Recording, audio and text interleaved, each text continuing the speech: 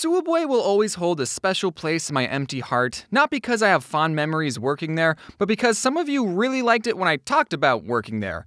And I made buckets with those videos compared to what I was making at Sooubway, which was nice. Apparently I was hashtag relatable enough to connect with millions of people, and it took my channel to where it is today. And then less than 2 weeks later, I made a part 2 to that video, and I struck an even bigger chord with people. Who likes the sequel better than the original? People think that I use the word Sooubway in my videos so I wouldn't get sued. This is not true. I wasn't successful enough to get sued. They had other problems to deal with at the time. I called it Sooubway for a joke. In my first video I said, I used to work at a very small local sandwich shop. I don't know if any of you guys heard of it. It's called Sooubway. I was making you think that I worked at an unknown place, and then I subverted your expectations by saying I worked at Sooubway. But now at this point in my career, I am calling my previous place of employment Sooubway because I don't want to get soobed. The most requests I get for a video is Sooubway Part 4, but I never really considered making another one because I don't work there anymore. I have no new stories to talk about the place.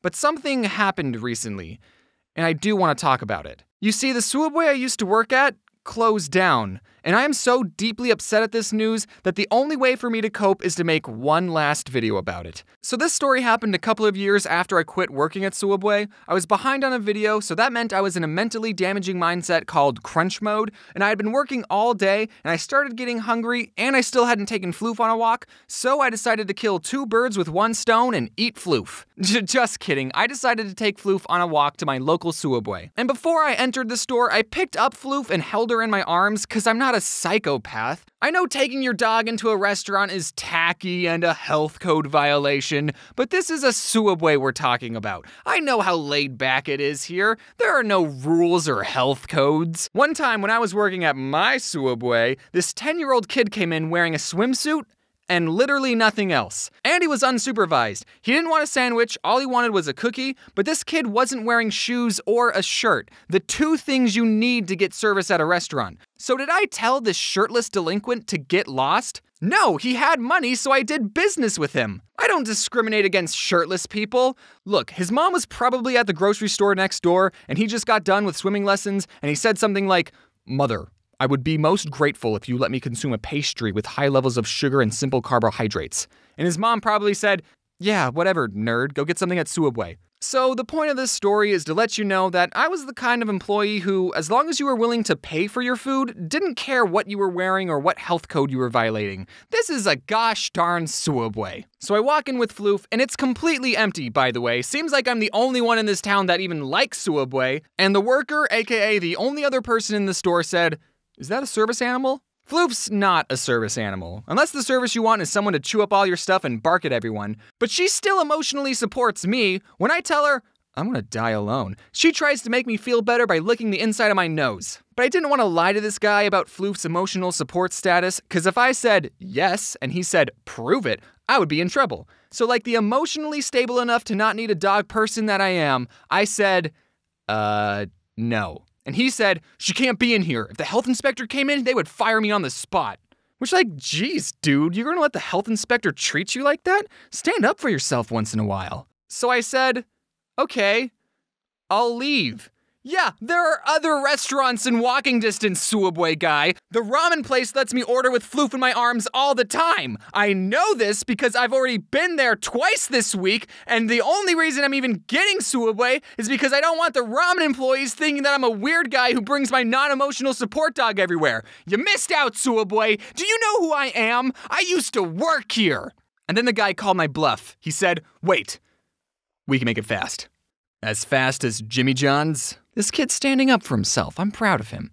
I knew exactly what to tell him. I want a foot-long ham sandwich on Italian bread with American cheese. I know that's the hardest cheese to pull apart with gloves on, but whatever. He sped run putting on the meat and cheese, and then he asked me, what kind of vegetables? And in my mind I went, hold on, you didn't ask me if I wanted it toasted. I see what you're doing. You're trying to get this sandwich finished as quickly as possible, so you're not even going to ask me if I want it toasted and hope I forgot.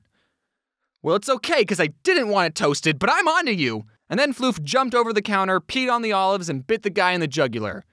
And then licked the inside of his nose. Some people take their job way too seriously. Well, at least some Sooubway workers are more laid back like me. Like this one time not too long ago, I went back to the Sooubway I used to work at, and I didn't recognize any of the people there. But someone did get recognized in that store. Me. One of the workers said, "Are you the guy that made the cartoon about working here?" And I said, "Yeah." And then I decided to make his job interesting by telling him, "Hey kid, this is the place."